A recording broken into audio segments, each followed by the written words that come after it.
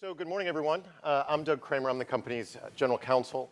I think we're set for another really great conversation. This one with Julius Genachowski, for reasons you will find out over the next 30 minutes or so, who is still mixed up with any number of things that are in the news this week and every week it seems. To give you a little bit of background, Julius had a lot of time in the private sector, working with Barry Diller at IAC on a number of internet and media properties for a number of years. And then in 2009 was snatched by President Obama to be chairman of the Federal Communications Commission, a post he held for about 4 years. And during that time really revolutionized a lot of what the FCC had done and laid the groundwork for things they're still doing today, to the point where Wired magazine at one point named them one of the top 7 innovations going, which to do that with a government organization is not the easiest thing. They did things like, well, the one that I love because it's relevant again this week, they set up this thing called working with FEMA to set up a mobile emergency alert system. I wonder if anything's ever going to come of that. Seemed like a great idea at the time. Yeah, obviously adopted the US's first net neutrality rules. We'll talk about that briefly here in a bit. Set up incentive auctions to deal with broadcast and wireless spectrums and all sorts of different things. Since he left the FCC, he now works with the Carlyle group as a principal and managing director on a number of different technology and media investments they're involved with, and serves on various boards of companies like Sonos and MasterCard and things like that. So, Julius, thanks for being here with us today. So we are going to tackle no smaller of a topic than what the US is going to do about technology regulation. And so I have good news and bad news on that front. The good news is we have found the one area where both parties in Washington, D.C. can agree, which otherwise seems impossible in this day and age. The bad news is that one area is that they both think that there should be some significant regulation of the internet and have all sorts of ideas of how that's going to happen. So my first question and first thing I want to talk to you about, Julius, is what is your sense, being in D.C., having had the experience you've had, of what you think that U.S. regulators, Congress, the agencies, all of that, what do you think they're setting out to do when it comes to the internet, out of all of this activity? That's a good question. First of all, it's great to be here. I've watched Cloudflare for a number of years, got to know Matthew and Michelle just about at the beginning. And if I had been able to come to the first of the internet summits, yes, my answer to this question would have been very different. Matthew kept on scheduling these on Jewish holidays, and so I had to keep on, well, I know I can't. So finally, Matthew, thank you. But in this area, the shift in Washington has been really clear and really stark. So when Obama was running and I was working on that campaign, when I was at the FCC as recently as the first Cloudflare Internet Summit, there was a bipartisan consensus in Washington on this stuff, and it was very pro-Silicon Valley, pro-tech, and people who disagreed with each other on some issues would try to annoy the other side by trying to paint them as anti-Silicon Valley and anti-tech. And the world has shifted, and you see leaders in both parties talking about the need to regulate tech in a whole series of ways. So what's happened? Nothing secret, really. The manipulation of the election has been a factor. All the cyber and privacy breaches have been a factor. I think at some level even parents worried about their kids being addicted to their mobile devices has been a factor. And then the growing size of the most successful internet companies has been a factor. And this thing, you can tell a lot by how people use language. And for a long time, people referred to Facebook and Amazon and Google and Netflix, as FANG or FANGA, right? Now people refer to them as the digital giants. Yeah. And, if you're in a regulatory environment and you're referred to as a giant, there's probably another side to that coin when it comes to how Washington thinks about you. Yeah. Well, let's go down that one. Let's go down that first. When you think about competition policy, or the way that when you make that switch to being a giant or something that raises those concerns, in this industry, when you have on the one hand, content or transmission or telecoms, and then on the other hand, internet companies and tech companies, where we're starting to see combinations that blur some of those lines. How would you all think about those combinations and what was problematic for you all, and to what extent do you think that Washington may be on that same path or maybe deviating from that path a bit?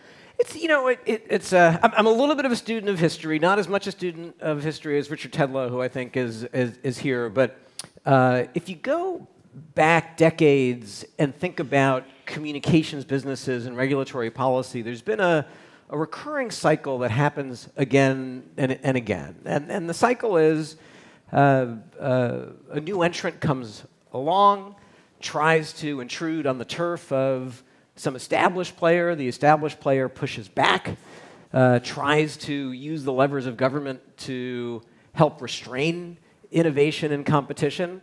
And then it's usually a little bit sloppy, but overall the government's done a pretty good job of actually landing on the side of new entrants and innovators. And so a couple of examples are interesting. One, think about telephone service. Obviously we started with a monopoly. We broke that up into regional monopolies. And then along came some innovators who said, you know what, we can deliver telephone service wirelessly and mobily. And wouldn't that be a good idea? Well, not surprisingly, the incumbent telcos said, maybe, but I guess you should give us a couple of licenses and markets and let us do it. And in fact, the first thing the FCC did was just that. They let the incumbents do that and didn't lead to really rapid innovation in mobile. But eventually the FCC got smart and said, you know what, we're going to issue some more licenses to get mobile service out there, and we're not going to let the incumbents get those licenses. Very important development. Similarly, in that area, some innovators developed unlicensed, the ability to use spectrum in an unlicensed manner, right? Without getting too technical, there are two basic models, most of you know this, for how spectrum is put on the market. License for exclusive use. This is how AT&T, Sprint, Verizon get their licenses. They typically pay for them at auction. And unlicensed, completely different model. No one has exclusivity. Anyone, innovators can do what they want. And this has given us Bluetooth and Wi-Fi and a whole series of other innovations. Well, just on this story, when that technology came along, if you had predicted that the establishment telcos would resist the FCC from authorizing unlicensed use, you would have been right. The good news is, over time, the FCC did authorize a very significant amount of unlicensed use. I'll do a couple more things on this, because it is interesting. Broadcast TV, so on the media side, many of us grew up with just having broadcast TV, and then the pioneers of the cable industry came along and said, hey, we have a crazy idea. We're going to string coax cable everywhere in the country and give you a lot more choices for your television. Massive capital investment, a lot of risk, interesting technology. And they actually went ahead and started trying to do that. And consistent with this theme, the incumbent broadcast industry in various ways tried to slow them down. Slow them down at the FCC, slow them down in Congress, slow them down with local franchise authorities. Eventually, the FCC landed on the side of the cable new entrants and said, you know what, this is good for innovation, good for competition. It's interesting now because that cable infrastructure, which the FCC helped promote to get out there, was originally designed for TV, but eventually became our core infrastructure for internet. And so a nice unanticipated consequence, but consistent with this cycle that I've described, as the cable industry has gotten larger, and the next generation of innovators and new competitors came along and said, oh, we can use this internet to compete with the traditional TV industry and to do other things. Well, you wouldn't be shocked if you knew this history to discover that the cable companies and broadband providers tried to push back. This is what the net neutrality debate is about. And, neutrality is simply consistent with these other examples that I mentioned of the government saying, there are artificial blocks or potential blocks to a new entrant, a new innovator, a new competitor succeeding, and we should make sure that they have a fair chance to compete in the marketplace. Yeah. So if you've got sort of those ISP providers, on the one hand, who are maybe at odds with sort of the tech innovative, even the tech giants that have come up and innovated behind them, where do you see the next wave of innovation? Is there still enough oxygen? Is there still enough space? Or as the tech giants sort of, I don't know, calcify or do whatever they might do as they get big, do you still think that there is enough room and opportunity and fuel for new disruptive innovations behind all of that? And if so, where do you think that comes from? Yeah, I mean, listen, I'm an optimist. I used to be more of an optimist, and now I'm watching what's going on in Washington, so I'm having to reconsider that a little bit. But I think there are a couple of interesting things going on. One is, the first point one has to make in this is that if you go back 30 years and looked at the people who answered these questions, usually the next great innovation was something that was completely unanticipated. And so if you're a government regulator doing government policy, you want to think about things like, do we have the right infrastructure where innovators can potentially develop things? So it gets you to wanting to have universal, high-speed, broadband, wired, and wireless, things like that.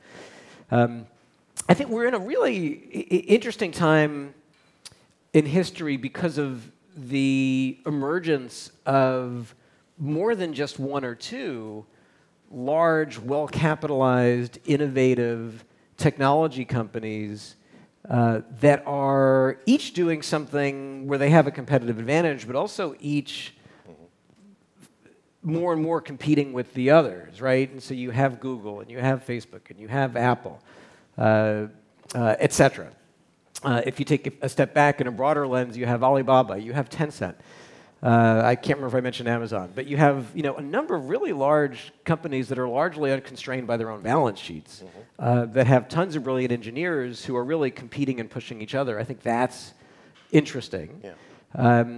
And then in the traditional communications area around the world, certainly in the US, it's sort of an odd thing where you have cable, those companies are all global. Cable companies in the US are regional. Wireless companies are national. And the world is changing in a significant way. If the question is it getting harder for new entrepreneurs and innovators to enter and compete with all of these digital giants? Yeah, I think it is. Yeah. I think it is. And so availability, if you listen to Jeff Immelt, the availability of funding certainly isn't the problem for those folks. But are there any particular structural obstacles that you would sort of be targeted and making sure that either get knocked down or never get stood up in the first place to those new innovators? Anything we should be looking for in that space? I think we're early in being able to answer this question, right? So this gets to the first question that you asked. If you look at each of the different large internet tech companies, they have some very real advantages that anyone in the marketplace understands. Wow, whether it's Google and search or Amazon with AWS or other things. Wow, that's a pretty significant market position they have. What do we do about it? The what do we do about it is really hard. Yeah. I found one of the things that I found when I was at the FCC was that it's pretty easy to figure out what to do if you're looking at a part of the market where there are low barriers to entry and really robust competition. It's easy to figure out what to do, not much. And then there's a lot of literature on what you do as a regulator if you believe that the industry you're looking at is a monopoly.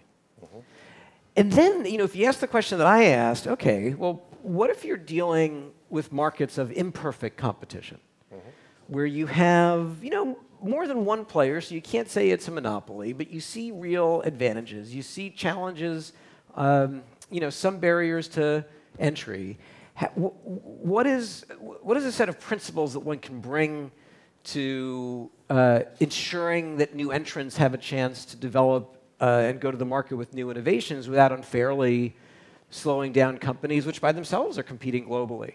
So I think it's a hard set of questions. What you're seeing in Washington now is some frustration by the size and the apparent power, but not a lot of really good ideas on the competition piece of it on how to handle it. Okay.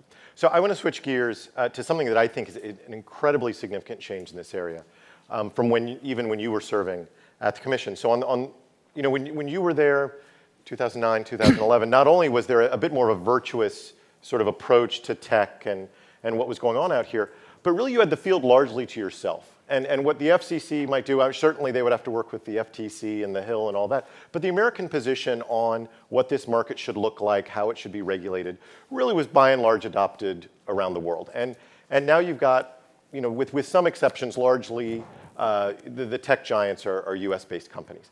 That certainly is not the case anymore, right? In the past couple of years, we have seen predominantly in Europe, but in a number of other countries as well, a new and varied group of significant regulations that are going to hit internet companies, and for reasons you explained before, how it is a global marketplace, those lines and the application of those regulations gets blurred.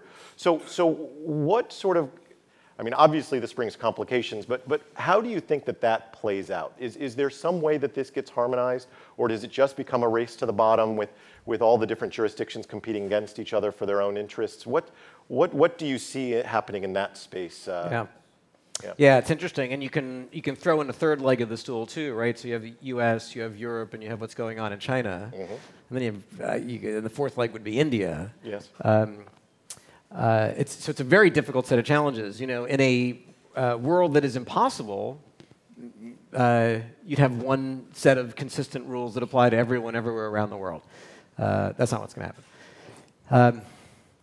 One point about Europe, just to start this. I've been watching Europe really closely on this. Part of the reason was when I took over at the FCC in 2009, the US was behind Europe on mobile.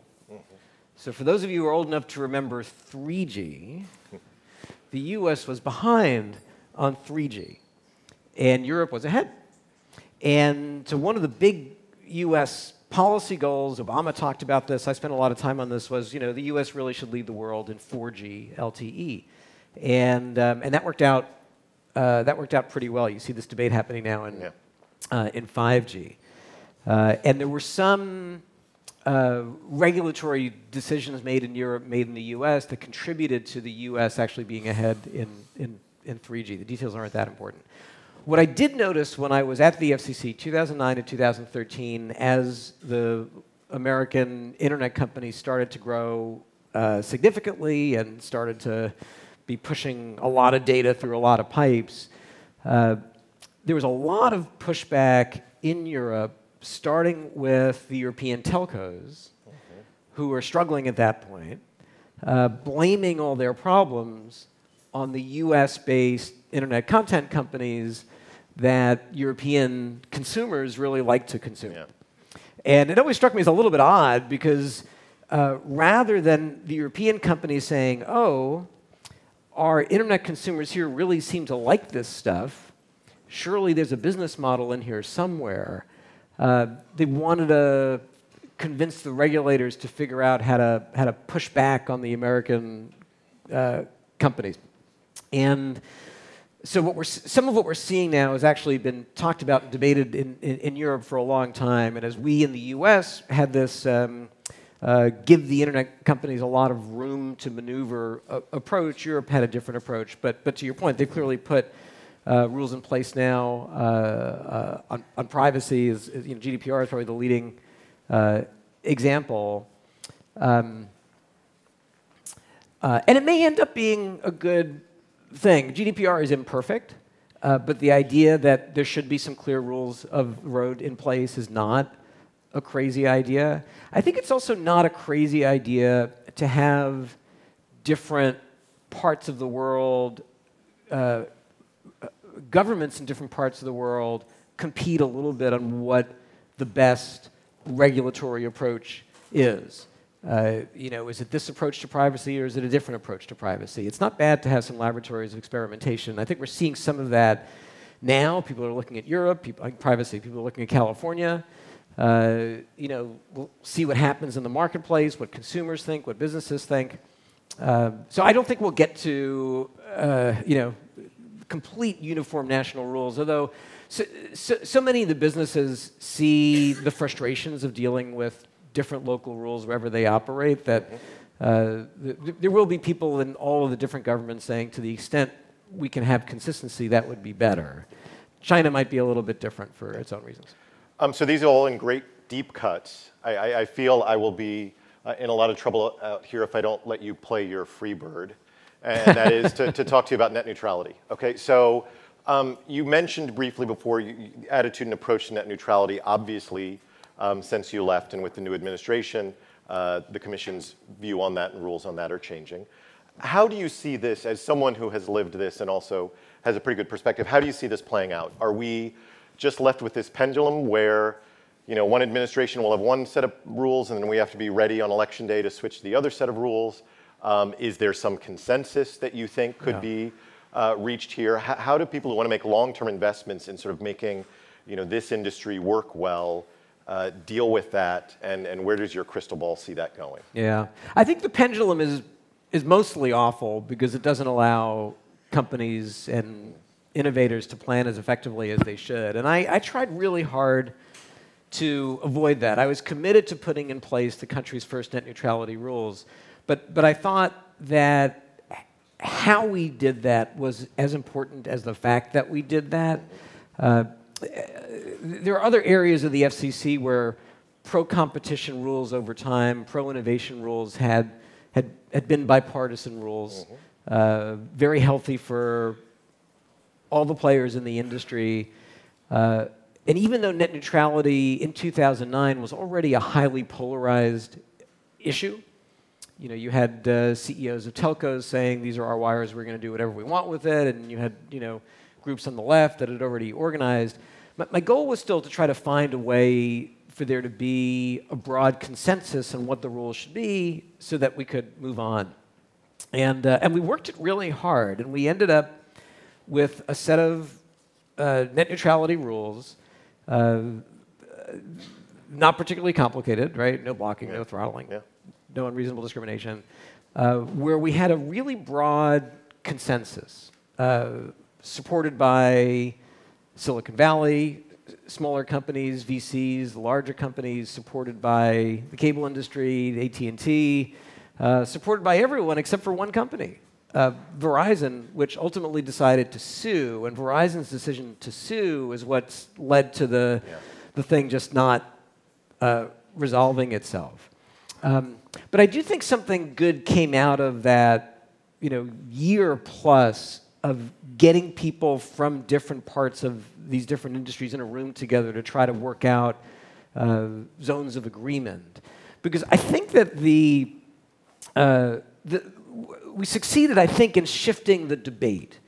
Because the industry, the ISPs, even Verizon that sued, ended up agreeing with the principles of net neutrality. Most of them supported actual rules, but they all agreed that, well, the ISPs shouldn't do this, this, and the other thing. And the reason I think that that's important is that when that is the social norm, number one, and then number two, you can reasonably predict that the rules in place will go back and forth depending on who's in power. You end up with a pendulum affecting the rules, but a little bit less so the actual practices in the marketplace, because the companies understand that, in this case, the Democrats will come back to power, and they want to have a certain level of caution. They also understand that consumers are paying attention, and they don't want to have a backlash. So I think it'd be better just to have some consistent resolution. I think there's some chance, maybe after the midterms, that there's legislation that's adopted, that's sensible, that's bipartisan, that works to put the issue behind us. But that's net neutrality. Okay, so before we get to everybody's questions, I'm going to ask you one follow-up and ask you, give me sort of the 10-word answer or fewer, whatever. And that is, so 2020 comes around, we elect a Democratic president. They say, let's just get Julius back in here, run the whole thing back. You go into your office, the FCC. What do you do about net neutrality on day one? What's your approach at that point when you're back in power in light of everything you just said? Yeah, I think the short answer is I'd announce that we were putting rules into effect. I'd also go to the Hill to try to work out some legislation so that it wouldn't have to be done at the FCC because there are a bunch of legal problems. Not to give away my tricks, but I'd probably announce that the FCC would adopt a pretty extreme set of rules to create the conditions for some sensible legislation. Absolutely, very good. Okay, well, we've got a couple minutes for questions. So if you have questions, raise your hand, and helpful folks with microphones will grab you. So, yeah. I have a question about what. Let's see. We have 7 billion IoT devices, or maybe 10. It's hard to predict, and none of them are regulated. There's no equipment acceptance program. They're all connected to this common resource. When will the FCC step up to the plate and think about network cleanliness and resilience, which has been its responsibility since the start of the telephone network? Why is it different now? It's a great question. I think you're right. With one exception, those devices actually all have an FCC stamp on them. For their radios. Sorry? For their radios. Exactly. So all those devices go through the FCC. I think you're raising a really big and important issue where we have all these devices out there that don't meet what any set of standards that if smart people sat around and said, all right, what are the basic standards we would want here for cyber, for resiliency, for everything else? So I think that's right. If I were at the FCC now, I would certainly press the authority that the FCC had to try to do something about that. I'm not sure if the authority is just limited to regulating RF frequencies, but there are all sorts of things you can do to bring industry together, to do some standard setting. But I'd be on that really aggressively because I think you're right, and it's just so obvious, and it's a large, important, scary area that's not getting enough attention anywhere in government right now. In a lot of these discussions with IoT devices, it often comes up, there should be a certification, a good housekeeping seal, something like that. Do you want to claim that territory for your friends at the FCC? They want to take that on? Do you think that's an option? I think it is an option. Yeah. I think it is an option. Good here. Yeah. Hi. The United States has one of the lower speeds of broadband, and we largely have a monopoly, a duopoly of telcos and cable, plus now wireless. And they're basically trying to do rent-seeking, maximize the amount of money on their that they're receiving on their investment. At one point in time, it seemed that CLECs, competitive local exchange carriers, were the answer. How do we actually increase broadband speed and make it so that net neutrality isn't really an imperative because there's enough bandwidth out there so that doesn't matter? Yeah, it's a great question, and you're right that if you had robust competition to the home for broadband, you wouldn't necessarily need net neutrality regulations. I agree with you on that. We can debate, whether the U.S. should get a yellow light or a red light on broadband speeds overall, but it should be better and stronger. And I think I'm disappointed. I think a lot of people are disappointed that competition in broadband to the home didn't develop in the way that people had hoped. Verizon had Fios, great fiber network, but they pulled back in most markets from actually competing with cable. There's a company that's overbuilding cable in a number of markets, the RCN combined with some other companies, and in those, I think it's probably the case that in markets where there are at least two players competing, you get better speeds and service than where there's only one player. It is a problem. There are some people who have a great amount of hope for what the wireless companies might be able to do with high frequency, the new high frequency spectrum that's being put out there. I hope that's the case. An interesting learning for me was that a bunch of technology truths that I was told when I was at the FCC turned out not to be right. So like a lot of engineers told me that, say, satellites would never be able to have really fast, low latency internet. And that turned out to be wrong. And at the time, people were saying, these super high frequencies will never be any good for anything. It turns out that's probably wrong. Even in that world, though, it's hard to imagine that being a solution for rural areas. More of a solution in dense areas. So I'll stop at this point. But it's a really important area, and we have a lot more to do. Well, very good. Well, I want us all to thank Julius not only for being here today. I want to thank him on behalf of all of us for our texts from President Trump, both yesterday and going forward. And best of luck with everything you do. Thanks for being here. Thanks, Doug.